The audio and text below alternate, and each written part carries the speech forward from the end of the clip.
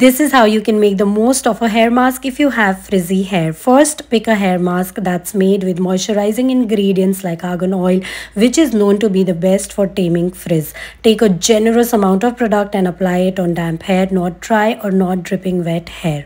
Section by section, apply the mask only from the mid-lengths to the ends while avoiding the scalp.